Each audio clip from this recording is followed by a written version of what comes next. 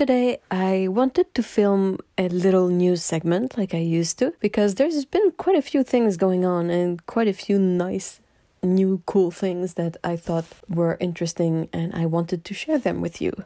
One of the things that is relatively new is that you can now buy half pans from the watercolor company Szmal.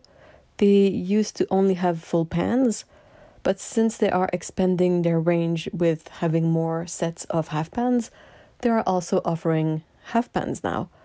And there's quite a good selection of them. Of course, it's not as much of a bargain as the full pans are, but sometimes you really want smaller pans. So this is quite a nice solution to that issue. Also, there is one new color from Szmal, well, somewhat new.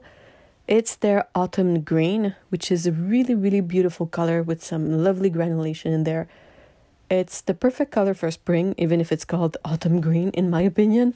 Another thing that I noticed while I was doing my usual rounds is about the Schmincke Granulating Colors. The easiest way for me in Canada to acquire them is from Jackson's, so that's where I usually look for them. And I noticed a few things. First of all, they don't have full sets in 5mm tubes. They have these smaller offerings, which is a selection of just 3 colors, which makes it more affordable. But if you're interested in all 5 colors of a specific series, it's a bit inconvenient. Also, you can look at the more open stock offerings, and there has been some changes there too. Now you can see that you can get the haze colors separately in 5ml and 15ml tubes, but not in half pans, whereas you have other colors that will be available in half pans and 15ml and others that will be available in all 3. And it's not exactly consistent, but I'm glad to see that they're still working on this stuff apparently, since there's always some kind of change going on there. The haze colors weren't available outside of the little set before, and now you can get your favorite one in a much larger tube, which is great. So more cool things that I saw. Holbein is still doing their collaboration with Yuko Higuchi, and I'm always a big fan of the products they release, and I'm always curious to see what will be the new offerings every season or every year. And I gotta say, I think this one is the most epic I've seen from them. So you have this box of tubes. I think it's the full range of the Holbein watercolors, and every label is special in that it has a drawing on it. And also there is this really big ceramic palette, which is really cool looking, and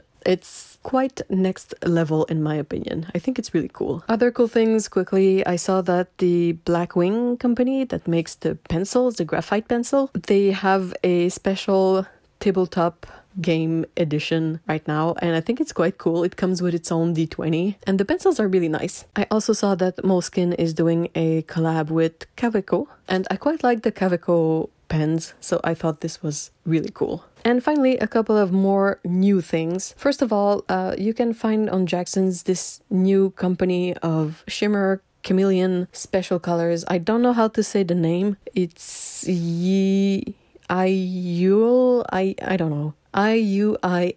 and it's made in California from what I've seen, and they look really cool, but I'm a bit unsure in the sense that as much as I love shimmery or special effect paints, I never quite know how to use them, and I already have a good selection of them. But I'm excited to see these paints perhaps in more reviews or something, and perhaps I can review them someday, but we'll see. For now, they look really good in the photographs. I gotta say, they're super shiny and really interesting effects. And the last little thing is that I saw that Da Vinci has new colors. Most of them are mixes of various pigments. There's one or two that is perhaps a new single pigment paint to their range, but overall it's always interesting to see new things that come up and new options from a company. That's it for this little watercolor news / cool stuff roundup. I haven't found any particular really news elements yet, but I'll keep looking, and when I find something, I will make sure to make another little news video here. Again, thank you so much for watching, and I hope you have a great day. Bye bye.